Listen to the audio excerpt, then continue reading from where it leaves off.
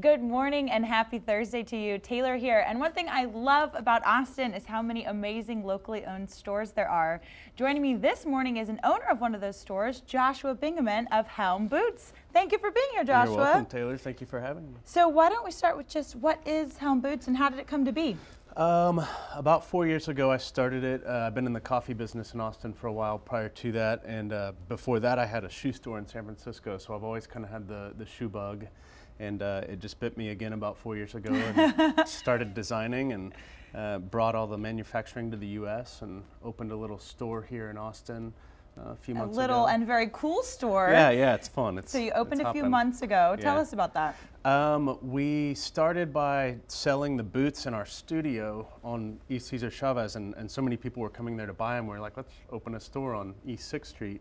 So that's we gotta did be that. A cool feeling to have demand like that. Yeah, they came before we built it, so that's good. Yeah, that is good. We decided to start using sourcing other leather products and bags and fragrances and candles and things to kind of round off the lifestyle of the store, things that accompany the boots and the brand that we think kind of define it. About once a month, right? The fourth Friday of every month. Friday, yeah. You put on a cool event. Tell us about that. Yeah, it's something like I was watching happen on South Congress, you know, the Thursday stuff, and we were like, let's do something like that on the east side.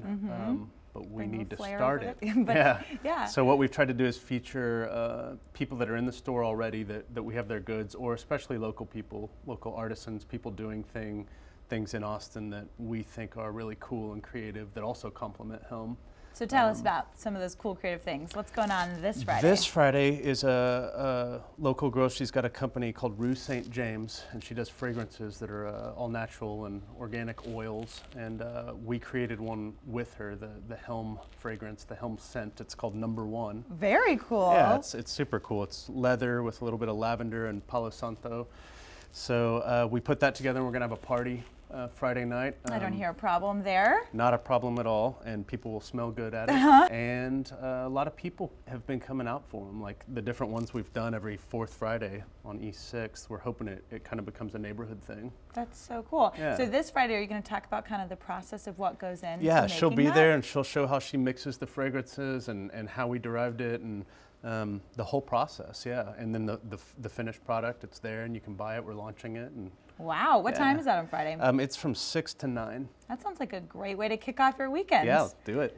Do it. Yeah, you heard it there. Do it. Come on out. All right, very cool. So party Friday at Helm. Helm Boots. And then if they just want to come check out your store, you can do that any day of the week, right? No question. Every day, noon to 6. Very cool. And you can always get more info at thecwaustin.com. Thank you, Joshua. Thank you, Taylor.